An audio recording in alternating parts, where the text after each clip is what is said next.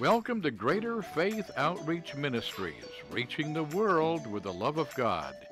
If you'd like a copy of today's program, log on to www.greaterfaithoutreach.com or call 253-324-7902. Now here's our host, Pastor Elizabeth.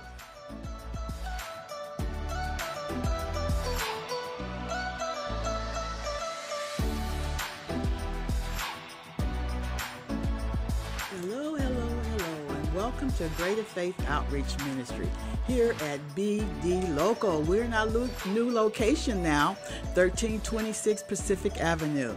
I tell you, God is good. He's an awesome God. All we have to do is follow his lead and he'll lead our path. I have my co-host here, Wendy Sundstrom. Wendy Sundstrom. She's here. And we're here to tell you a little bit more about what the Lord is doing in our lives and then in others' lives. I tell you, God is so good. He always tells me this is a journey. Okay? So we're on a journey with the Lord. We are sojourners on this earth. And I love the scripture when it says that lean not to your own understanding, but in all your ways acknowledge him, and he will direct your path. And that's exactly what he's been doing. We don't know what's going to happen tomorrow. We had all this snow here in the Northwest. People didn't know how to act here. Amen. I'm from down south, and we get plenty of snow, and it's no big deal. But up here, they don't really prepare for it. But we made it through. Amen, Wendy? Amen, we did. And all went well. Hallelujah. All went well. God is good all the time. Mm-hmm. Well, hello, Facebook friends and family out there. We always acknowledge you to make your comments down below. Let us know what you feel and what you think, and we want some feedback here, okay? So give us your comments and let us know how we're doing and some of the subject that you would like to talk about, okay? All right. So I'm going to turn it back over to my co-host, Wendy Sundstrom. All right. Well, Facebook Live. We're going to talk about recovery. Our guest didn't make it yet, but we are hoping he will. Hallelujah. And we're going to talk about Praise Hallelujah with Pastor Kelly Crow. I've known him for many, many years.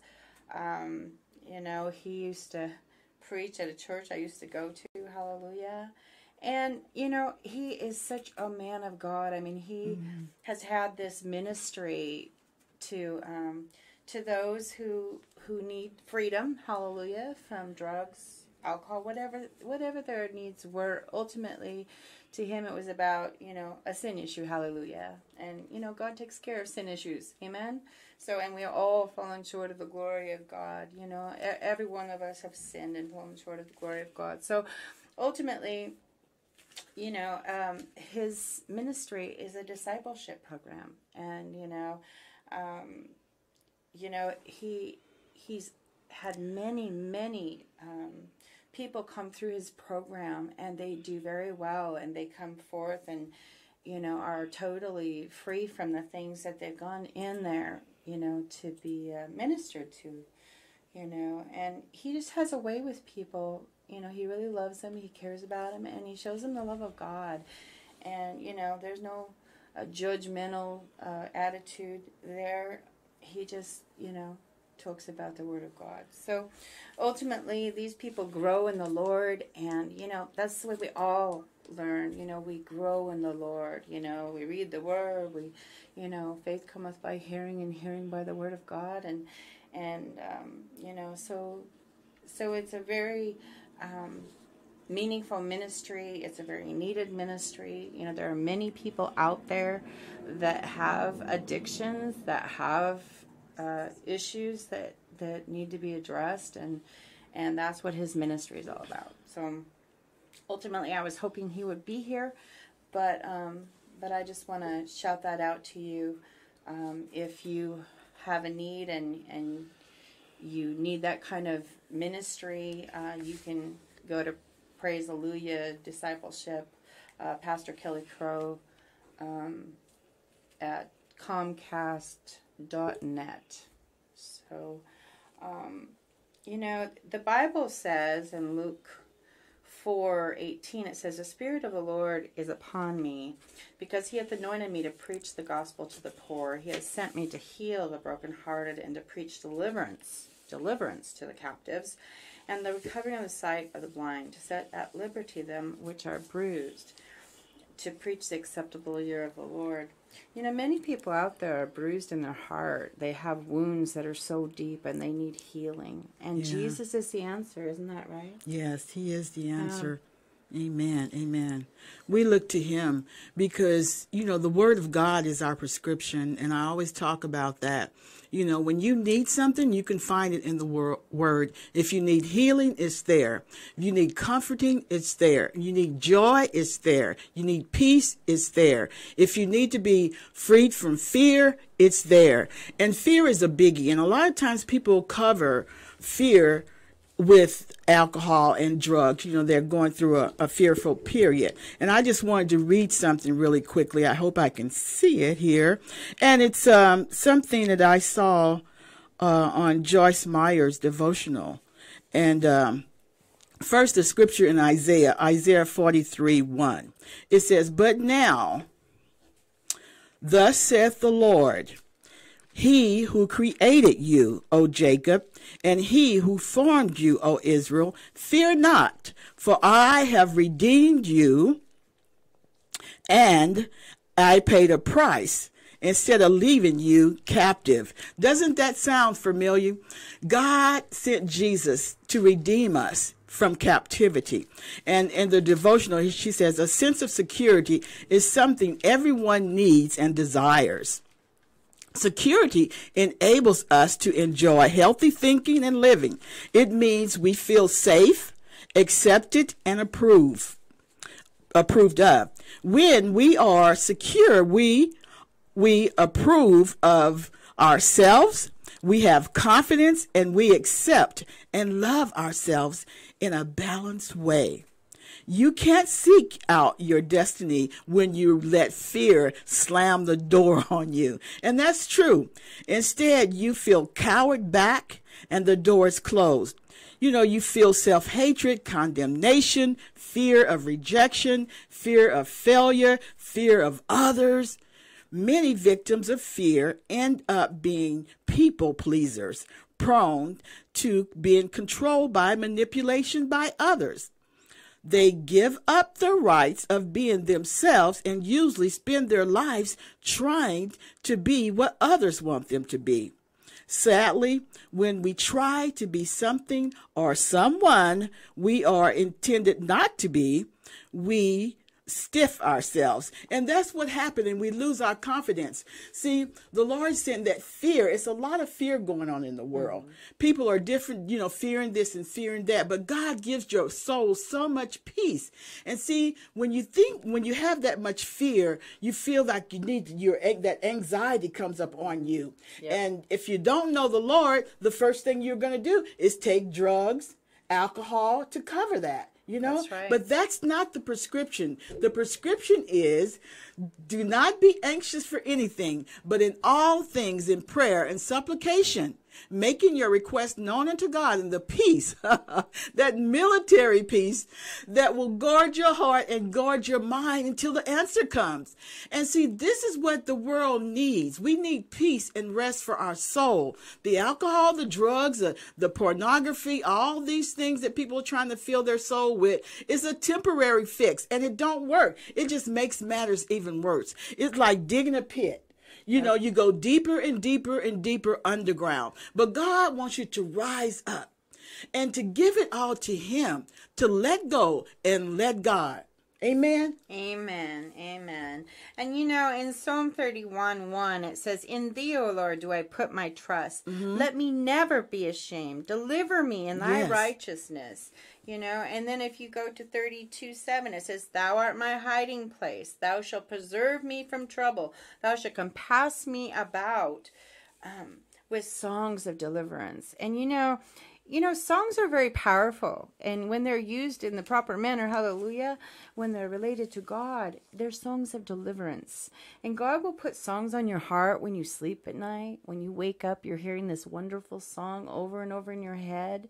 That's because he's singing to you. These are songs of deliverance. If you hear those songs in your head, sing them when you get up. You know, I've had songs that I didn't even know all the words to, but I just started singing them, and pretty soon all of a sudden the words came back, and I got a message from God. So, you know, understand that God will give you songs of deliverance. Yes, he will.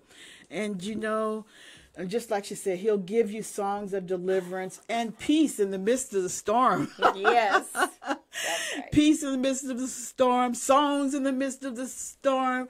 I remember going through, oh my goodness, and God would give me a new song, you know, and I'd forget about, you know, all the things that I was going through. Yes. See, we can't find the peace that the world's looking for. No one can find that kind of peace. See, we're looking for peace in the wrong places. You know, we're looking for joy in the wrong places. And I know what Paul was saying. Paul said that I try to do good. And, you know, evil was always present. He was trying, he was fighting. There was a war going on in his soul until he gave it up. And in Romans 7, could you go to that really quick? Mm-hmm. In Romans 7, he describes that. See, we need the kind of peace that the world cannot give us, that they're looking for, but they cannot achieve that kind of peace. And Romans 7:1. It says a lot right here. He said, "Know ye, brother, that I speak to them that know the law, how that the law has dominion over a man as long as he liveth.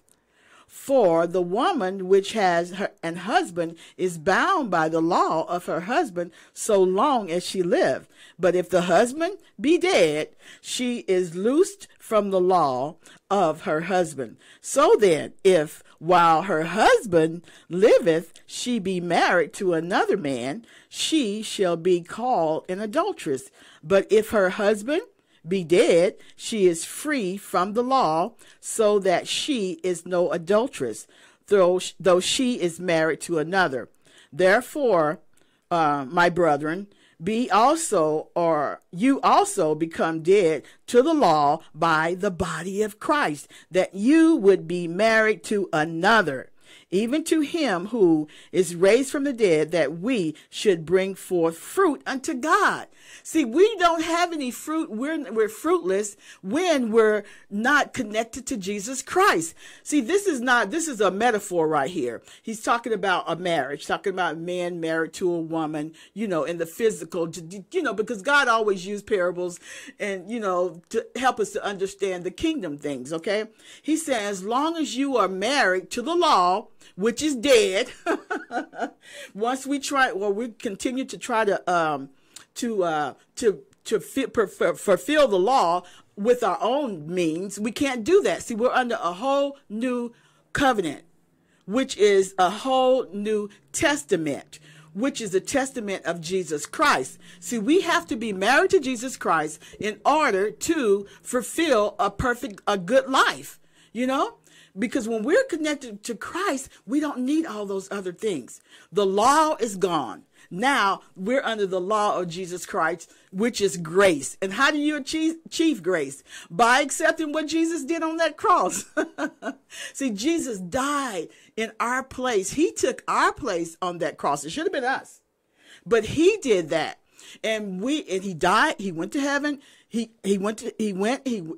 died for us. He took the punishment. He went to the grave. He was raised again. And now we're raised with him once we accept that. What I'm trying to say here, when we accept what John 3:16 said, God so loved the world that he gave his only begotten son, and whosoever believes that shall be saved and have eternal life.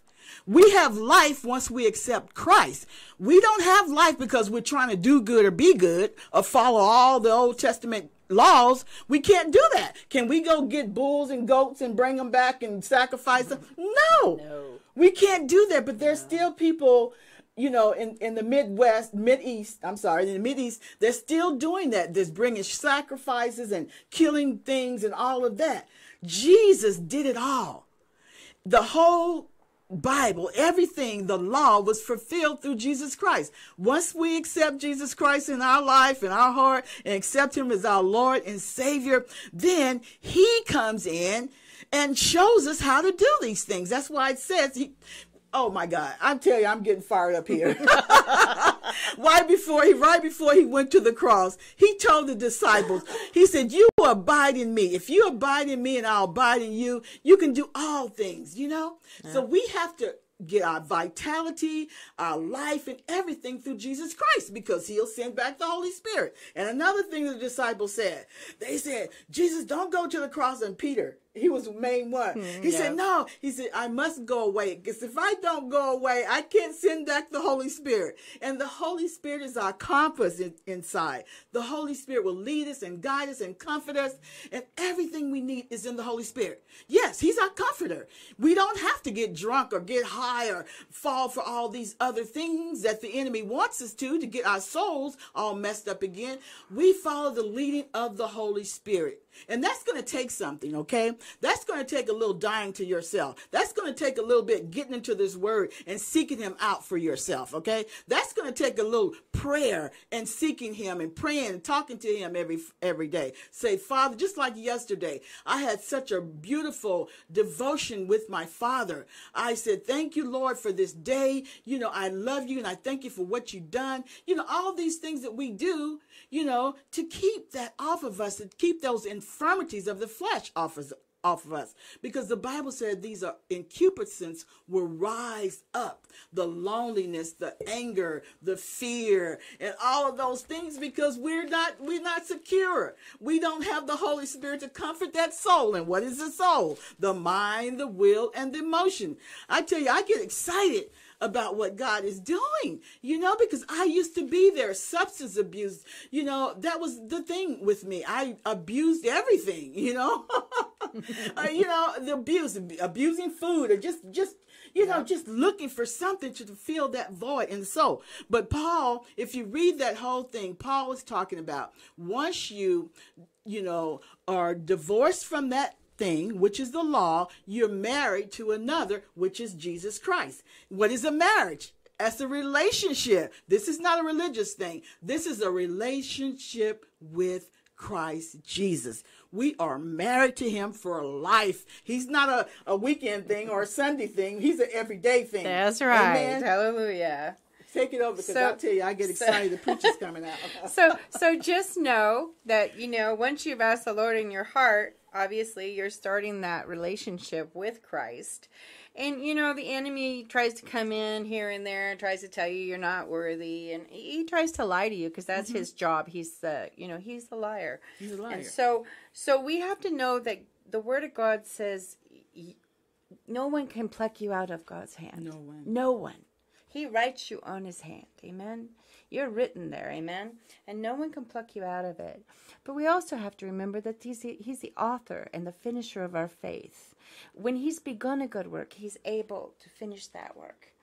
And, you know, I love John 14, because it talks about abiding in him and he abides in us. And it says in John 14:23, it says, Jesus answered and said unto him, if a man love me, he will keep my words, and my Father will love him, and we will come unto him and make our abode with him. He that loveth me not keepeth not my sayings.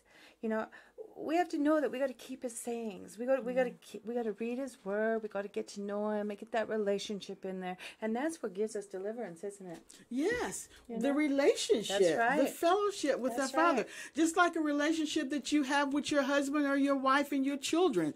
That's a real thing. You just don't walk off on the weekend and say, well, you know, I'm going to, you know, just take a vacation from this. This is a marriage, people. This is a relationship. That's why I say again that before he went to the cross, he told the disciples, he said, I must go away, because if I don't go away, I can't send myself back to you. In other words, you know, I'm going to send back the Holy Spirit who will lead you and guide you, because they were there with him in person, in the flesh.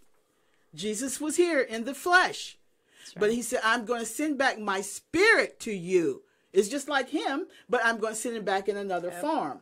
Holy Ghost. Holy Ghost. That's right. Holy Ghost and fire. Holy Ghost and fire. Hallelujah. And that means you're going to do greater works. Greater works. Because he said he what had you do. pity on us because he Yes. was here. That's He right. saw the things that we were going through, the temptations and all that. The enemy even tried to tempt him. Can you imagine that? Yes, I saw that, yeah. And if he The word. tries to attempt Jesus to do things, how much more will he try to do to us? That's why we need the power of the Holy Spirit, that conviction, who tells us, oh, no, that's not right. That's right. You know? And I've had it several times, and sometimes I overrode that, and I went into the wrong direction, But thank God for his mercy. That's right. Thank him for his mercy. He has but mercy. Yes. And this is we always say that this is real. These are real issues. We could sit down and talk about making cakes and different stuff like that. And, but we want to talk about what's really going on now. There's a spiritual warfare going on in this world. That's right. A spiritual war. We have an adversary, which is Lucifer. Yep. He was kicked out of heaven, and came to earth and deceived Adam and Eve in the garden. And he's trying to do that same thing. John 10:10. Yep. The Read thief it. cometh to steal, kill, and And destroy. destroy. But I have But God- come that you might have life and and have have it it more more abundantly. abundantly. So Jesus came that you'd have it more abundantly. Yes. And so all we have to do is say, yes, Lord. He made it so simple, didn't he? Yes. He made it so yes, simple yes. just to say, Jesus, come into my heart. Be my Savior. Forgive him all my sins. The neat part is that he's canceled out all our sins that were written in the book. Hallelujah. We got a clean slate the day we ask him into our hearts. Amen. And then if we do anything else, he's faithful and just to forgive us our sins as we confess them. Amen. He is Amen. amazing. He gives us all the keys and the things to do. Hallelujah. And, he's just such a merciful and faithful God, And he's a good, good father, as that song says. Yes. He's the best Amen. Father that we could ever have. That's And God wants to renew our mind, our way of Yes. thinking. Unless we have an entire, psyche exchange, we won't fulfill that good, that what you just said, abundant life, Yeah. And we can both identify with that because I was kind of a little hard-headed. God chased me down for a long time and I surrendered down. I said, thank you, Lord. I was running from my own life. That's right. Running away from what God has. Just stop where you're at and think about that. God loved you so much that he gave his life for you. He took your place on that cross. That's okay? right. He did that. He did that because he really loves us. He paid for everything in his blood, by the blood of Jesus. Should have been our blood, but his blood. His blood is perfect blood. We couldn't, we couldn't do it. We could go all the way back to the Old Testament Amen. and talked about the bulls and the goats and the sacrifices that had to be made to atone for sin. Jesus did it that one time. The ultimate. The ultimate sacrifice. Yep. Blood had to be used, okay? He used his blood to atone for our sins. And when we do something, that conviction will come, the Holy Spirit will come, and you won't feel right until you repent and get right with God. I've had it happen. And the infirmities, the concupiscence rise up, and I feel a little angry or lonely or hurt or, selfishness and all those things. And God saying, go back to the filling station, repent and get it right. And I said, Lord, I'm sorry. Fill me up again, Amen. And that's what we have to do. We have to really go to Jesus for everything, and give up the rights to want to do it your way because it's not working. That's Remember right. that song that he said, I did it my way. Well, I tried it my way. Me too, and it didn't work. It doesn't work. It didn't work. It doesn't work. You end up like we said, using drugs and alcohol and chasing after men, and like the woman at the well, she was at the well, she was empty, her soul was empty. Yeah, husband after husband. Husband after husband. Some not her husband. Yes, some not her husband. Because she was empty. Yeah. And Jesus told her, He said, take of this water and you'll never thirst again. See, we have thirsty souls, believe it or not. You know, I know some of you just going to, hey, I don't want to hear that. But I was the same way. But you drink of this water, you will never thirst again. Jesus will give you rivers and rivers and rivers of living water. Living water. And you won't have to thirst after drugs, after men, after pornography, you know, being angry all the time, frustrated, racist, you know, and all these evil things that will try to bombard your soul. When you have that living water, it flushes all the other stuff out, and the living water from heaven will come and fill you up. Yes. The Holy Spirit will fill you up. If you don't know what I'm talking about, get in touch with us, okay? And because I have a Bible study I do, discipleship classes I do, and get involved with this because we can't do it all in a few minutes. But you can call us or go on my website, Greater Faith Outreach Ministry. It should be strolling right down there. It's a phone number there. Call us and get in touch with us. And say, hey, I would like to join that discipleship class. I want to know a little bit about what you was talking about the other day, okay? And what I'll do, I'll send you out paperwork, send you out the classes that I'm going to be teaching on, and we can do this thing together, and you can find out who you are, and you'll know and be confident that God has begun a good work in you, and he'll be able to complete that work until the day of Jesus Christ. Amen. And it's by the washing in the water of the word that helps us change. You know, when he says you'll never thirst again, he's talking about righteousness. You know, it says, blessed are those who thirst for righteousness. Amen. And, you know, that's something that we never thirst again for because we just keep eating it daily. Because that's our daily bread, isn't it, Pastor Elizabeth? Yes, we have to eat of this word every day. And when we do, it just keeps changing us and changing us. And, you know, God just does a mighty work inside us. And it's a powerful work, isn't it, Pastor Elizabeth? It's a powerful work because it's a love letter to us. God left this Bible, this word, for us to eat it up, consume it, you know, because this is what our soul and spirit needs. You know, we need that we need that to get the transformation that we need. We always talk about a butterfly. You know, we were, you know, little worms or caterpillars just crawling around until we go into our cocoon. And I always say, you know, you go to your death zone and die to your agenda, to your way of thinking, and get into the word of God. I remember times I would put the seatbelt on my mind and all the stuff that was going on. I put the seatbelt on my mind. I said, I'm going to get in the word.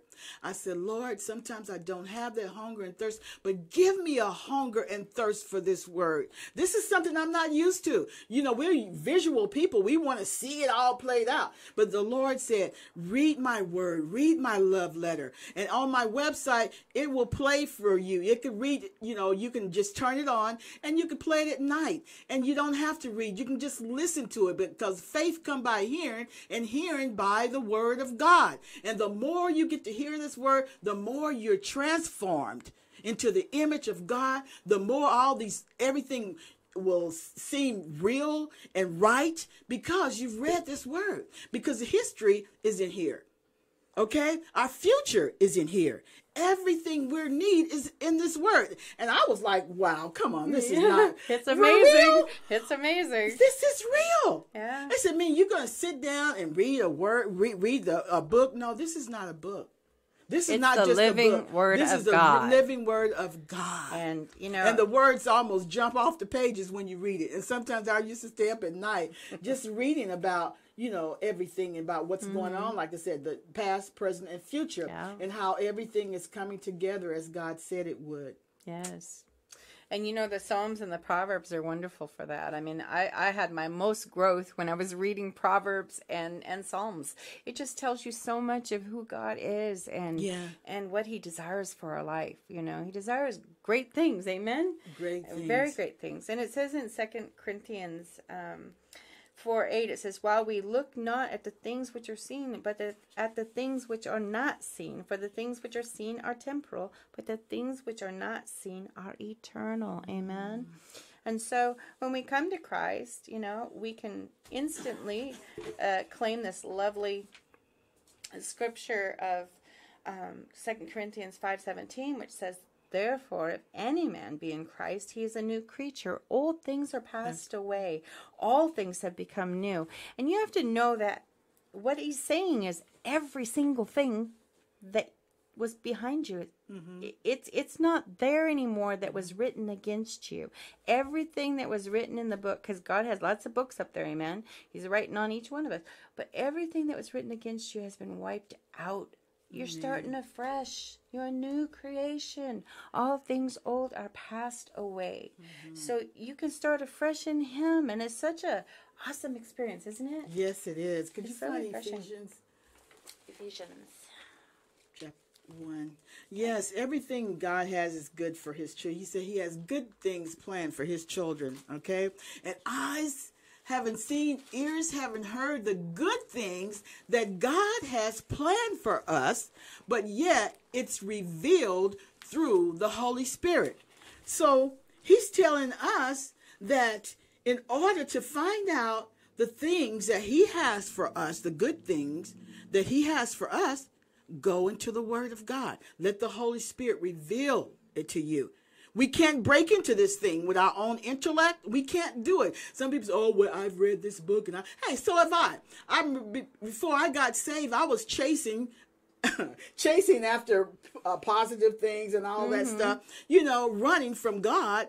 And I was going to the library all the time. That's when people weren't going to the library. Now they don't do it. But I was going to different theologies and Einstein and psychology and with stars, when dealing with the stars and all of that type of thing, all of that astrology and all of those different things, trying to find peace in my soul when all the time it was right here. It's right there all along. All along it's right here. I just want to read this really quickly before our time winds down. Starting with, no, that's not it.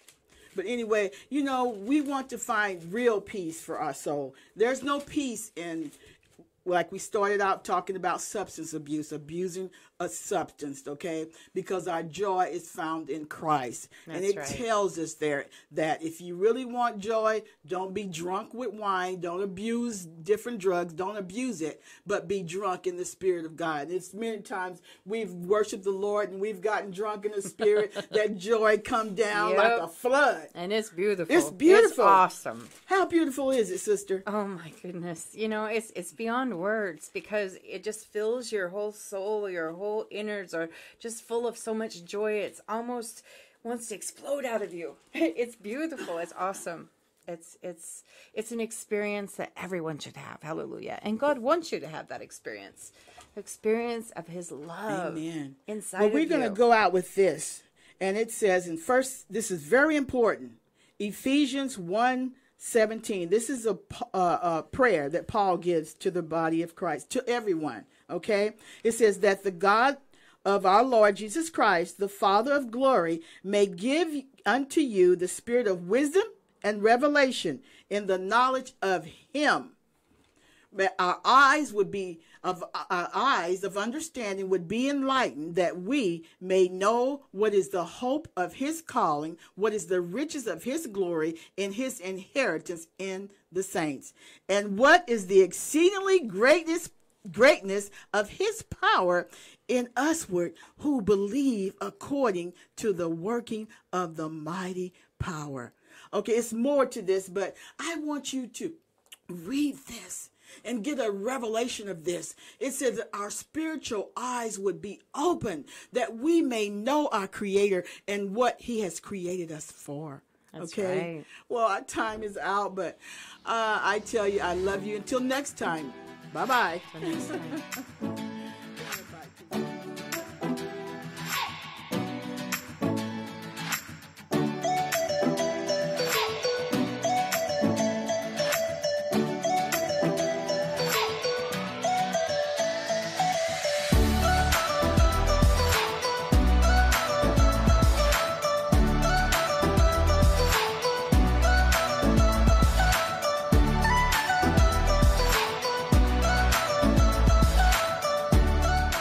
You've been listening to Greater Faith Outreach Ministries. with Pastor Elizabeth, reaching the world with the love of God. If you'd like prayer or a copy of today's program, log on to www.greaterfaithoutreach.com or call 253-324-7902.